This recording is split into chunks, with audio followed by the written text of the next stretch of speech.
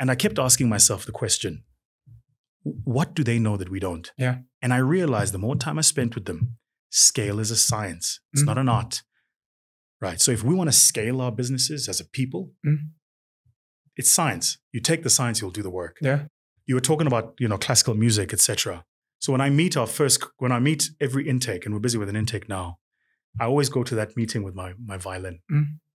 And I say this to them. Say, when someone learns to play an instrument, they don't get it right the first time. Sure. They fail. In the beginning, they fail every day. But they don't stop. They keep putting in the work, doing the hours. And then, one day, they don't fail at all. That's what entrepreneurship is. It's failing every day, over and over and over. And then one day,